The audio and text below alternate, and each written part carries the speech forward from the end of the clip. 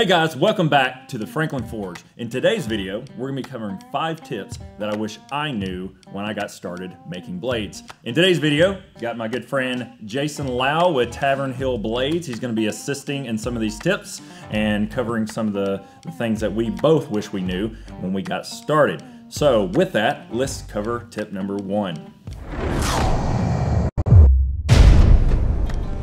All right, the first tip, and probably one of the more important ones of the 5 that we're gonna give, is something that I wish I had early on, and that is a pretty simple one, and that is slow down. I understand that whether you're a woodworker or a knife maker or anything like that, it's very easy to get excited about a project, and you end up rushing a lot of aspects of it, and you end up with a finished product that isn't exactly what you imagined. Slow down, take your time with each step. If it takes you 2 or 3 days to forge a blade out or finish a handle, it's fine. So just slow down and you're gonna end up with a much better piece. And this is number 2.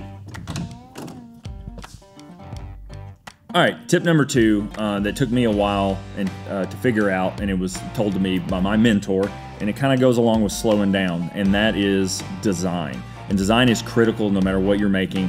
Early on, I found myself just grabbing a piece of steel, had the design in my head, and then trying to hammer it out and getting frustrated because I could never get close to my design. It's really important to take your time with a piece of paper and a pencil and draw your design out. And that's gonna allow you to understand the lines. It just really helps solidify it in your mind. It's like, if you write something down, you remember it easier than if you just think it up. But if you write it down, it creates that connection to your brain and you're able to do it. I've got it on paper and I can always refer back to that. That's my master. I can change it if I want to, but that's the whole point of drawing out, is because I make all my changes, I come to my final product, and then I will put tracing paper over it. I trace that out, I cut that out, and then I put that over onto a piece of wood. You can do it in metal if you wanted to. And now you have a more robust template that you can take with you to the forge. So tip number 2 is design. It's very, very important. It goes along with, hand in hand with the slow down, because you need to slow down. You need to design your knife first on paper before you actually put your steel in the forge. So tip number 3 is stance. Watch your stance. So what we see in our knife making classes is improper stance. And I think for a novice knife maker, stance is everything, of helping the steel move faster, not creating back injuries and things of that nature. So we'll look over here at Brandon. If you look at him, he's standing very far from the anvil.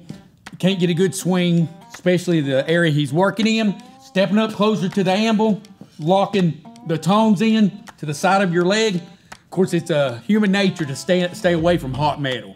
I'm not saying get right up on it, but locking your arm into your leg, a good grip on your tongs, will allow you to hammer on the steel without the steel moving back and forth all the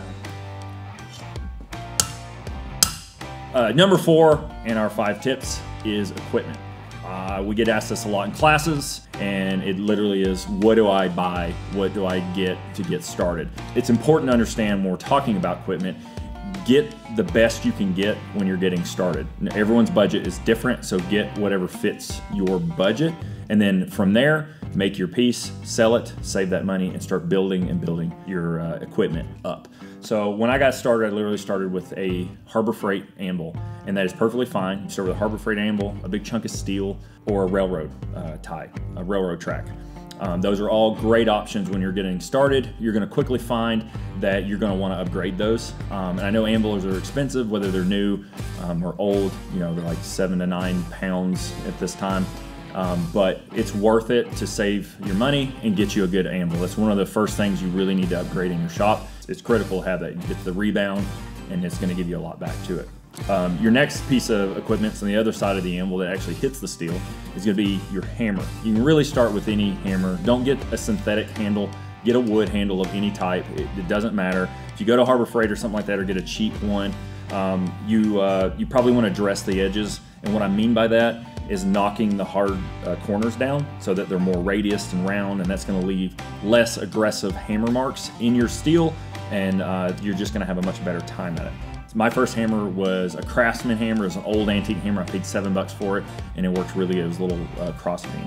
As soon as you can, do invest in a quality forging hammer. There's tons of makers out there, and this is a proper square circle forging hammer. It's a rounding side and a flat side. The flat side's for planishing, and the round side is a reduced surface area and allows you to move steel faster. This is a very versatile tool because it's basically 2 hammers in one, but as soon as you can, it's nice to upgrade to this, or maybe even learn to forge your own.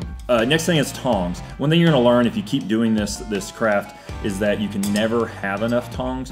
When you're just getting started, I didn't know what type of tongs to buy, I didn't know anything. But I have found my most used tongs in the shop, even today with all the tongs that I have. I keep going back to these two, so I'm gonna recommend these 2 types of tongs for when you're getting started. These are just simple flat jaws. You can grab a lot of different material with it, and these are more of a wider jaw. So I can grab a flat piece with this. I can grab a square, a round, and I can grab it in this direction too because of the different shapes. And you can find these a lot. I have a bunch of pairs that I found at flea markets. Same thing with the hammers, flea markets, antique stores, and you can find them for relatively cheap. Definitely recommend these 2 styles of tongs when you're getting started because there's a lot of different things you can grab with just 2 sets of tongs. All right, last thing is going to be your heat source. So when you're blacksmithing or knife making, you're gonna need some sort of heat source. So with a propane forge, you can build or buy your own. There's a wide range of pricing when it comes to forges. You can get them as cheap as $100 all the way up to almost $2,000. I built my own for relatively cheap, and I recommend using a propane forge, especially in knife making. It's really easy to control your heat and your temperatures. So you're getting started, you're probably gonna be doing most of your heat treating out of the forge, and you want to be able to adjust that regulator and adjust that heat so that you can properly heat treat your blades. You know, upgrade your forge when you can, but if you don't have the budget, you know, just get something simple off of Amazon or eBay or something like that. So to simplify it and kind of hit the high points of what I was just talking about, it's the 4 things that you need are an anvil, a hammer, some tongs, and a forge. That's all you need. You don't need any of these other fancy tools. You don't need a power hammer, press, any other equipment. That's all you need to get started with your forging. Tip number 5, where to source your steel. That is a question I had when I got started, and it's actually how I met my mentor, Jason Knight, because I sent him a message because I had no idea where to get knife steel at, high carbon steel, what we consider high carbon steel. He reached out to me and we became good friends, and he told me where to get my steel at. There's a bunch of different places you can get. There's different types of steel that you can get. I specifically use usually 1/4 inch by 1.5 inch. That can forge a lot of different things. You can break down that stock for smaller knives. You can use it for a chef's knife, a cleaver, or something like that, but that's a great size. But some of the places that I like to go, and they're very accessible, they ship fast.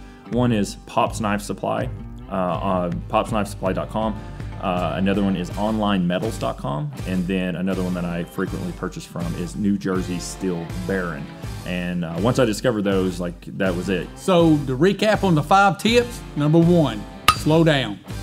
Number 2, design your knife. Number 3, your stance. Number 4, the equipment. And number 5, where to source your material. All right, guys, I want to thank you for watching this video. I hope you found it very helpful. And I also want to thank my good friend Jason Lau over here with Tavern Hill Blades. Please make sure you go follow him on Instagram and Facebook. He makes some awesome pieces. So once again, I'd like to thank you for watching this video, and make sure you like, follow, and subscribe. Peace out.